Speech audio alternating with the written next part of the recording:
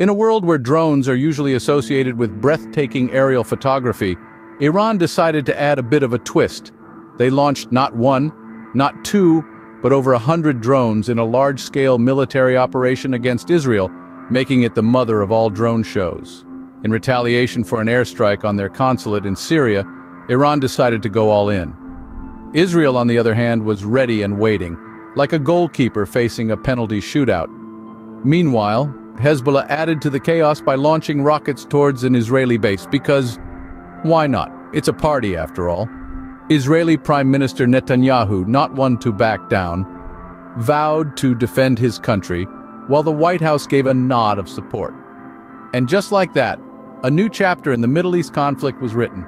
It's a drone world after all, but let's hope the sequel includes more peace talks and less aerial fireworks.